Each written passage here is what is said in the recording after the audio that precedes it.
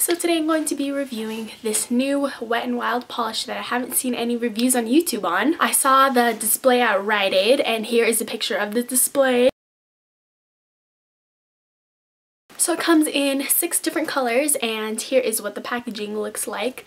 Kind of looks like a lollipop, sort of. These are limited edition, so if you want to go pick one up, then I'd suggest that you pick one up as soon as you can. And these are a part of the limited edition Spring Wet n Wild collection, along with these pretty eyeshadows that I plan on getting.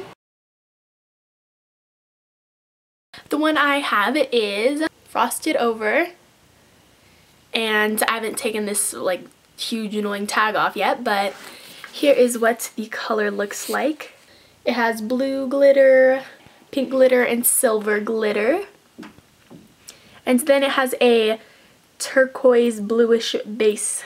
I know that the name of this is called Toppings, but I'm just going to layer this on top of itself. I'm just going to see if this is layerable, if that's a word, and its opacity. Here is a little clip of me putting it on. And of course, the day that I choose to film outside, there is like roofers redoing roofs and people mowing their lawns, so sorry for any noise. So here is what the polish looks like in regular sunlight. You can really see that there is a strong bluish base and it's super shiny and sparkly. So I'm going to paint my ring fingernail with this color to make it an accent nail.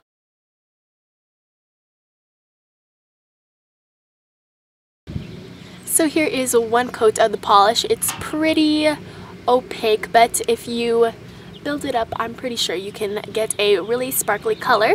So I'm going to put on a second coat.